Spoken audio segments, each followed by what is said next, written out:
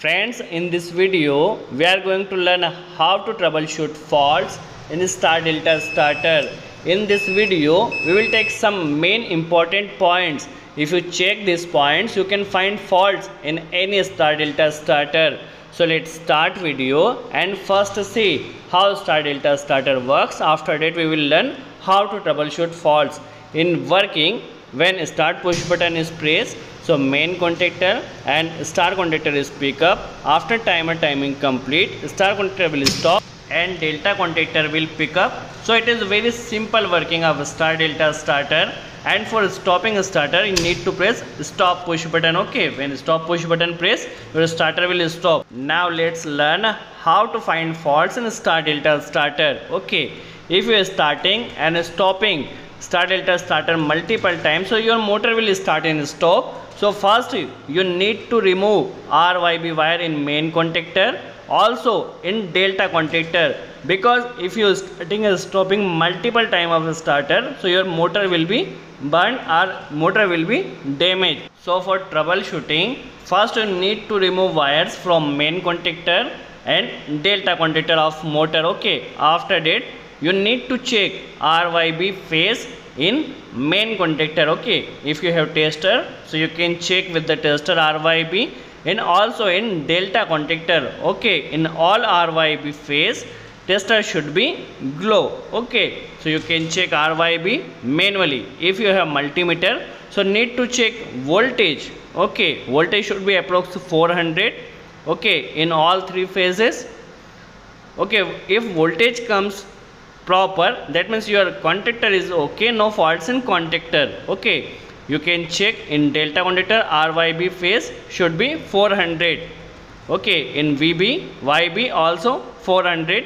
So main contactor and delta contactor is okay. Now after checking contactor, now need to check control wiring. Okay, so first we need to check overload relay, because line wire first connect in overload relay NC point. Okay, so first you need to check overload relay. Okay, if you have multimeter, so for checking multimeter, please stop the supply control M, because in multimeter we will set continuity range. Okay, so for continuity, if your overload relay is okay, so it is showing beep.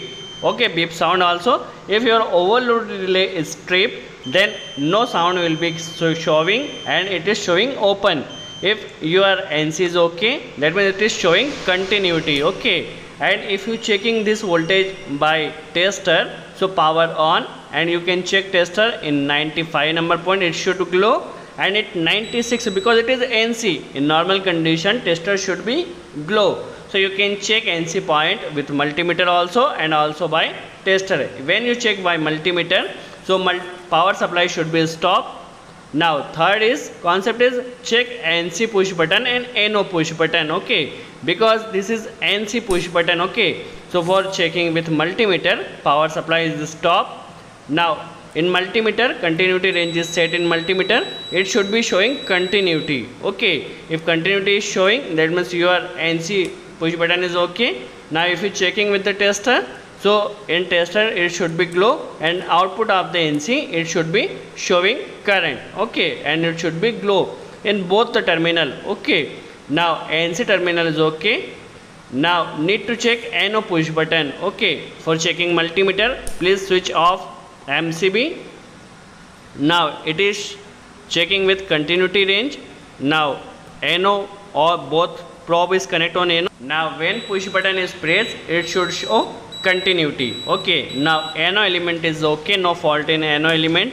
For checking with the tester, power supply is on. Now NO input terminal supply comes continually when push button press, so it should glow in NO output terminal tester. Okay, when push button will press, then your tester will glow. And also in some cases, if your push button top is not proper working, okay, you can check push button top when you press, so it operate elements. If your push button top is not proper working, so first you need to check push button top, both NO and NC.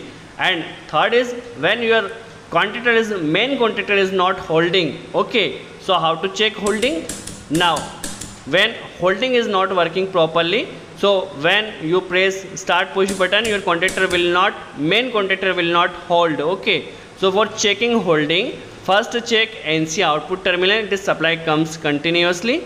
After that need to check main contactor NO terminal, because holding supply comes with this main contactor NO terminal. Okay, so when push button is pressed, so it should hold when main contactor is operate.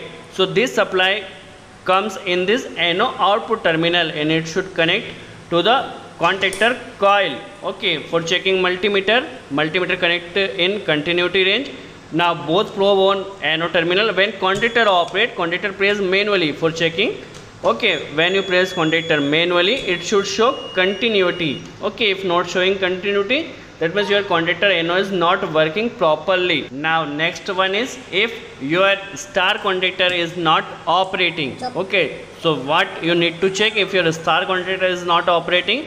First you need to see control wiring. Okay, first line wire comes in main contactor. This main contactor to line wire comes in timer. Okay, so first need to check supply in timer coil. Okay, timer is operate. Need to check supply in timer coil. Okay, and need to check supply from timer common point. If coil supply is coming, so we connect one connector from coil to common point. Okay, if common point supply is coming, so when timer timing, if you set 5 seconds, so for 5 seconds, okay, supply comes from common to NC. Okay, if timer is operate, so common supply comes in this NC point. Okay, so please check supply in NC. Okay, if NC supply is coming, so please check delta contactor NC, because we connect use delta contactor NC for holding supply. So please check delta contactor NC terminal. When delta contactor is stopped, then supply will pass and operate star contactor. Okay, so first check timer NC, after that check delta contactor NC, then star contactor will operate. And if your timer setting is too low, okay, because star contactor operate for timer setting, if you set timer setting is too low, that means star contactor will not hold. Okay, timer setting is too low, that means your delta contactor will pick up directly. Okay, so timer setting should be approximately 5 to 7 seconds, and in some cases need to set 10 seconds. So please check timer setting. If timer setting is too low, then your star contactor will not pick up, your motor will run directly in delta. Okay, if your delta contactor is not picking, so what you need to check? If your delta contactor is not picking, motor continuously running star connection. Okay, so when your timer timing is too high, okay, when your timer timing is too high, that means supply not coming in NO terminal. Okay, in working, when you start, if you set 10 seconds, so for 10 seconds supply comes in NC point, after timing complete, NC supply will cut and it comes in NO point. Okay, so first check NO point supply coming or not.